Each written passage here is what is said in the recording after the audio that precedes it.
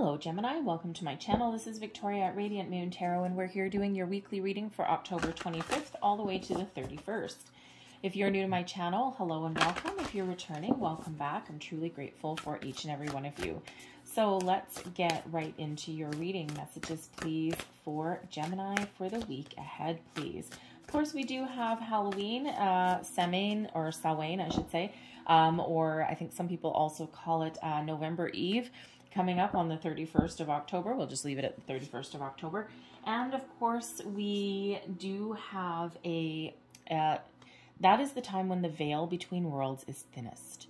And it can be a very spiritual time, a great time if you're looking to try and connect with past loved ones, with your spirit, your angels, your guides. Great time to engage in some meditation and to try and have that little bit of a connection. Pay attention to your dreams, signs, symbols, synchronicities as well, right? Because it is so much easier to connect with that spirit world that sometimes, you know, they work in interesting ways, right? Songs on the radio, you know, a black cat crossing your path. If you have a black cat on Halloween, please keep him or her inside. Okay, because they are, you know, through, you know, when the persecution of witches, they were, of course, black cats were associated with witchcraft, which is interesting because for thousands of years before, cats are associated with protection, right? They are the guardians of the underworld, so to speak. So they were always around for protection, and then somehow they got associated with witches and persecuted from there. So anyways, so it's just well-known fact to protect your little kitty cats on Halloween, okay? But that's a great time to connect. And if you were ever looking to try and get some messages from your past loved ones, that is a wonderful time to do that. Just a little bit easier. We have the narrow pathway coming out. Tread thoughtfully. So you may be in a situation where you need to keep to the straight and narrow. It may not be a time to divert from your plan or from your direction that you're currently on. You may have a goal. You may have a project that you're working on. And it may be going a little bit slowly, and you might be thinking, well, am I really on the right path? When we have the narrow pathway, this is really about taking things one step at a time. Don't be in a hurry to rush something. There's a reason that sometimes things take a while to accomplish, right? Because ultimately you're on the path to success, right? We don't always want to upset the apple cart or deviate from our plan. And if you've got a really good plan in place, keep going forward. Keep believing in yourself that you can accomplish whatever it is you want to accomplish. You may also have a situation for your week ahead. It could be something that's carried over from the week before, some continuation of something, but it may just be that situation where you want to keep to yourself a little bit and not necessarily get involved in someone else's problems or drama of some sort. And it's like, you know what? I'm just going to keep my head down and I'm just going to keep doing what I'm doing. It's not my problem, and it's not my circus, not my monkeys, and I ain't getting involved. So you may need to take a little bit of a step back there for your own, probably for your own protection in a certain way. Okay. And just to kind of, no, I'm not doing it, and I'm not getting involved. We have watching clouds, lie back, rest, and relax. Some of you have been working really, really hard, and this is that reminder to take care of yourself. And it is also the reminder there that sometimes sometimes in our lives we need to do nothing. And we don't need to always be active. We don't always need to have a project. Even if you do have some chores to do, this is a reminder that sometimes doing nothing is okay. It's good for our health, our physical health, our mental health, right? So especially if you're run off your feet. It's good for your spiritual health as well, because when you lie back, you relax and you just kind of let a few things slide. You're not thinking about anything. You just let your mind drift. When I was watching the clouds, I love watching clouds. It's actually one of the most ancient forms of scrying, of looking for messages in those clouds. And I never realized it until I was older.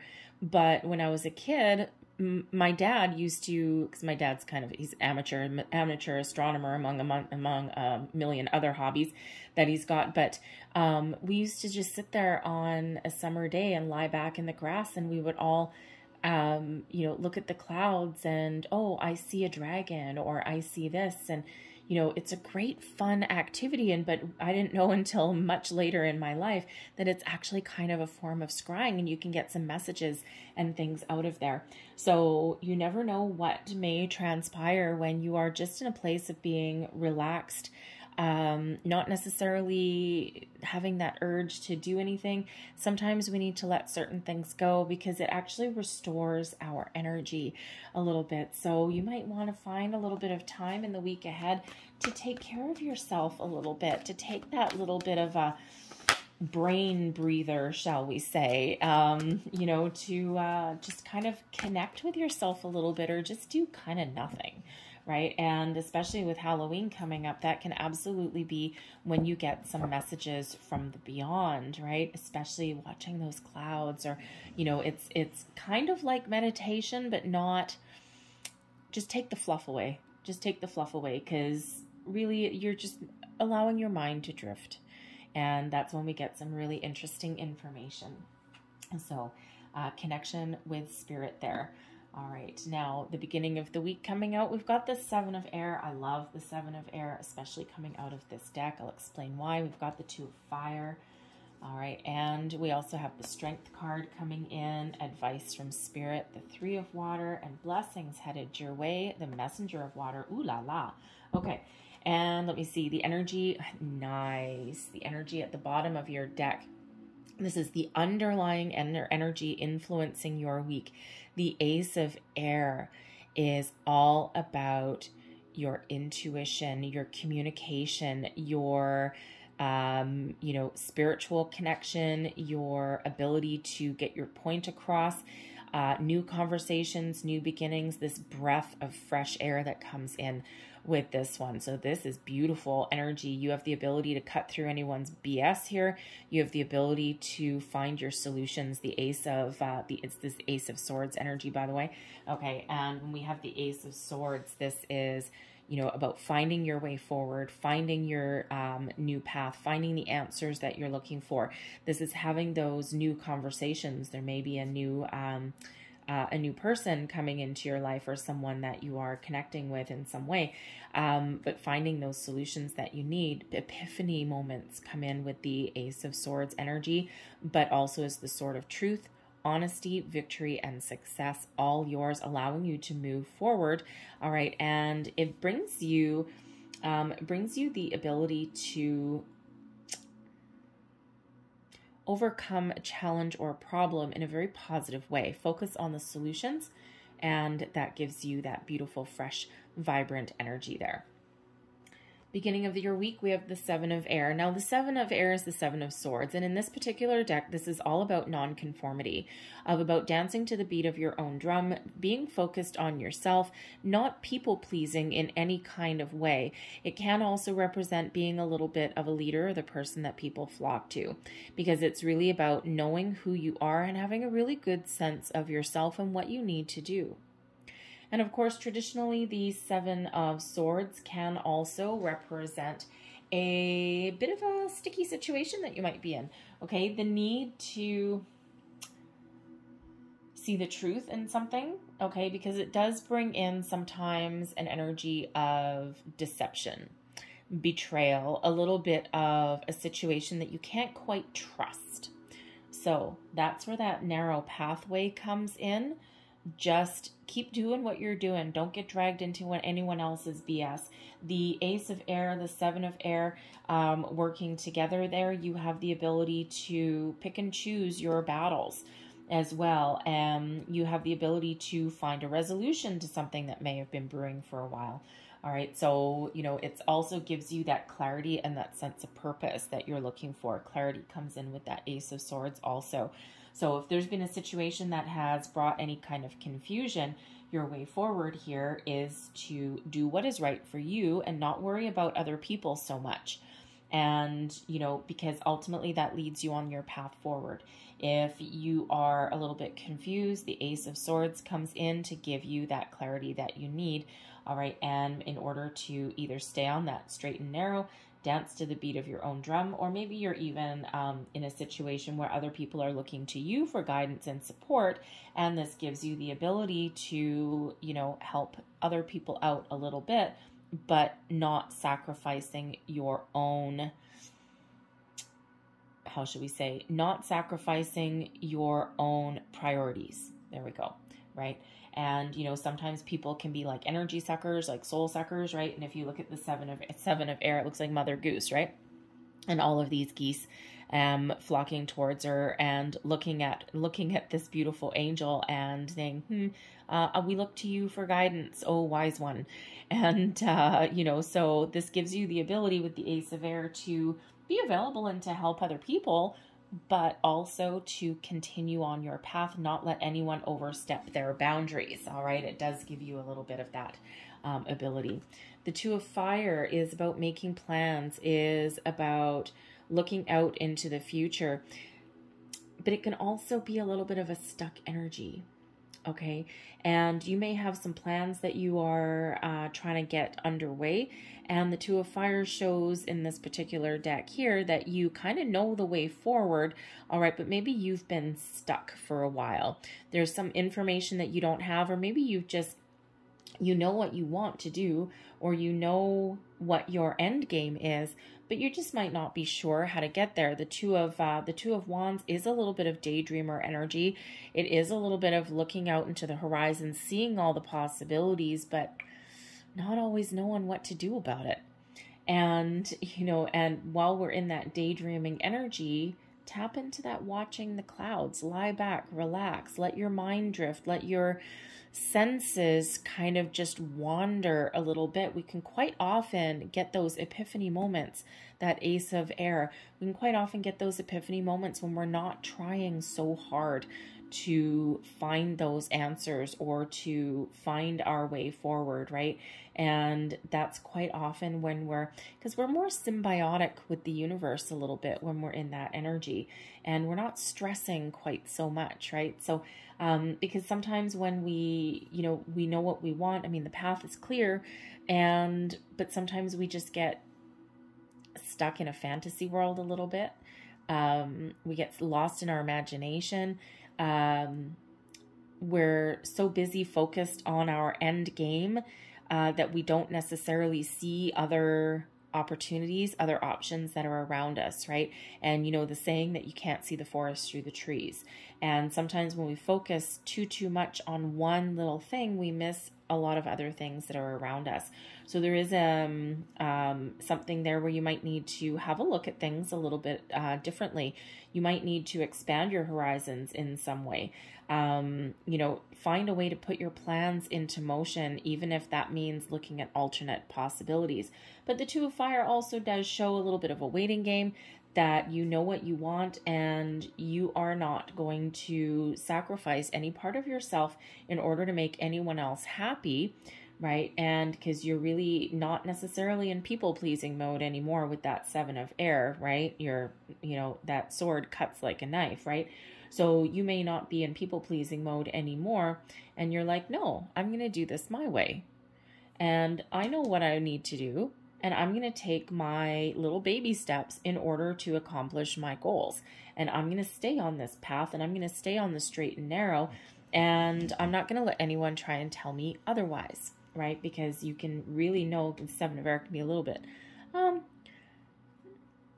stubborn maybe, okay? Especially if you're just, no, I'm not here to serve you, okay? I'm not here to live your life and live your goals and your dreams. I'm here to follow my goals. Interesting. So we've got the Strength card coming out here as well. This is Leo energy, and this is beautiful energy, giving you some patience, giving you the courage to persevere, maybe even to make change if that's something that you're looking to do in the week ahead.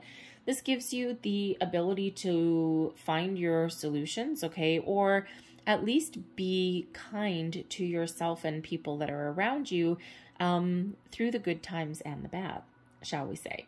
All right. But this really does give you that inner strength to get over your challenges and obstacles, to continue on the path that you're on, even if it's maybe not going as fast as you wanted. It does give you that patience that we quite often need. But again, it gives you that inner strength, that inner confidence, that inner power to stick to your guns, to continue on your dream, on your journey, right? And to face your fears even as well.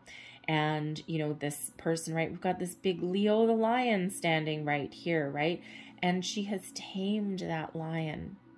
So this is the reminder that we can overcome our obstacles and fears, no matter how big, powerful, and terrifying they are, by being calm, being kind, being patient, being loving, not just with the people around us, but also with ourselves especially. All right, because you don't tame a lion by beating it to death or by fighting with it, right? You need to gain its trust. You need to be patient. You need to be calm. You need to be able to have it eating out of the palm of your hand. So this is that reminder here to be strong, be patient with yourself and those around you, and success will follow. You'll overcome your challenges, your hurdles, right? But this is also a reminder there that we sometimes do need to recharge our batteries. Watching the clouds, lay back, rest, and relax, because in order for us to be strong for the people that are around us, we need to make sure that we are strong ourselves. So the Strength card reminds you of that, all right? To keep your energy strong, have that strength within you, and recharge your batteries wherever it is that you need to. Go out and have some fun. You know, get together with friends. You know, take care of yourself in other ways, even if it's laying back in a proverbial hammock and doing nothing. Now, I don't really live somewhere where I can really put up a hammock all year round. Well, I probably could. Be a little bit chilly. I'd probably have to bundle up a little bit, but, you know, use that hammock as, you know, your couch can be your hammock or something, right? So, but take care of yourself, recharge your batteries. Your advice from Spirit: get out and have some fun. Okay, the Three of Water, the Three of Cups energy is the card of socialization, of friends, of getting together, of, you know, enjoying your life, even if it's just for a couple of hours, right? Life is meant to be lived. It's meant to be enjoyed. And sure, we've got problems and challenges and battles that we have to go through, rites of passage, all of these things, but we can't forget that wherever we need to embrace some joy. And it elevates our consciousness. It elevates our vibration when we get out and have some fun. So the Three of Water quite often does represent some good news coming in from some sort of social friendship kind of environment. All right, now this can just be you embracing some wonderful positive news, positive energy. This can be you really actually connecting with Spirit, possibly even, and being really overjoyed by that. But there can also be something to celebrate, probably something within your social circle. If you get an invitation in the week ahead to go out and socialize and have a little bit of fun, take it. Because with that lay back, rest, relax, and the Strength card coming out, you might be overworked. You might need that little bit of a brain break, right? You might just need to be a little bit footloose and fancy free, even if it's just for a couple hours. Go. You never know how much fun you might actually have, and that alone can recharge your batteries. Blessings headed your way, the Messenger of Water. This is the Knight of Cups. An offer, an opportunity, an invitation. Good news. This is beautiful energy. Some of you may actually have some sort of proposal headed your way of some sort. So keep your eyes peeled for that. Yes, the Knight of Cups can absolutely represent romance coming in. With the Ace of Air, this may be something that you've attracted in.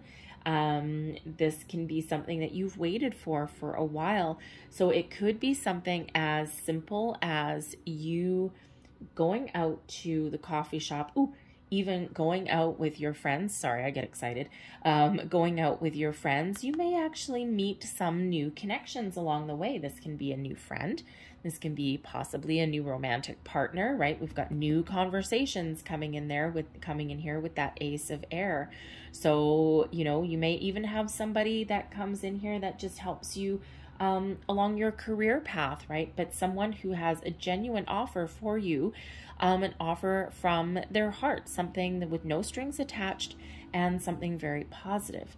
Now, this can also be you opening your heart to receive blessings. This can be you having a spiritual connection, embarking on a creative endeavor, a creative project, maybe even trying to find a creative resolution to a problem that you've been trying to solve, or a situation that you've been dealing with. Whatever that happens to be for you, that water energy is positive emotions. Yes, possibly romance. Yes, possibly engagements or invitations. Okay, it can just be you being open to different possibilities that are flowing around you. All right, this can be a healing energy as well, but because the water is connected with your higher self, with spirit, especially that Ace of Air that's there as well. Okay, you could absolutely find yourself having some sort of messages from beyond the veil, especially towards the end of the week. So pay close attention to your dreams, signs, symbols, synchronicities of all kinds, animals, insects where they're not supposed to be, feathers, wonderful way that angels communicate with us as well. And I don't mean feathers underneath a bird's nest or where birds in your neighborhood roost. Okay, we're talking about in weird places where those feathers don't belong. Okay, and you know, I had one a couple of weeks ago. Mysteriously, I found a feather right here. Now I'm inside. Okay, I don't have birds. All right, I have a dog. I don't have birds. There is no way that a feather would ever have been on my table right here, but there it was. So anyway, so that was interesting. So it's those kind of things that you're looking for. All right. So I'm going to leave that there, but I'm going to close out your reading here with a couple of angel answers cards, last pieces of advice for you for the week ahead. Last bit of information, please, for Gemini. What else do we need to know? Ooh, thank you. There is one. And there's your second one. So let's have a look at which one went flying out of there. We go, improving your health. Okay, there's that strength card. There's that watching the clouds energy, that you may have been working too hard. You may be frazzled. You may be, you know, working on something that's just really, really slow. You're feeling tired. Your energy is a little bit low maybe. All right, improving health, focus on yourself. All right, and you know, this can be something as simple as doing chakra clearing, some energy work, some good old-fashioned energy work there. This can be you taking a time out, going out for some fun, just kind of let loose, right? You know, relax, have a nap, whatever that looks like for you. All right, this is showing that there is something health related that you need to focus on, okay? And mentally, physically, spiritually, anything, right? And this is, you need to take the time out there to recharge your batteries, okay? Or take care of yourself in another way. And we have look for a sign. Well, there you go. Okay. So I won't repeat all of that because basically I said everything associated with this card before it came out. So look for a sign. There's messages, there's news, there's information coming in. Tap into that spiritual energy that we've got that comes in at the end of the week with October 31st. Okay, take full advantage of that because someone has some information, a message there for you that is very important for you, something that you need to hear. You might not want to hear it, but something that you need to hear. Okay, leave that there for you, Gemini. I hope there was something in this reading that resonated in some way. If there was, please don't forget to like and subscribe. Thank you so very much for watching. Have a great day, a great week, and I'll see you next time. Bye.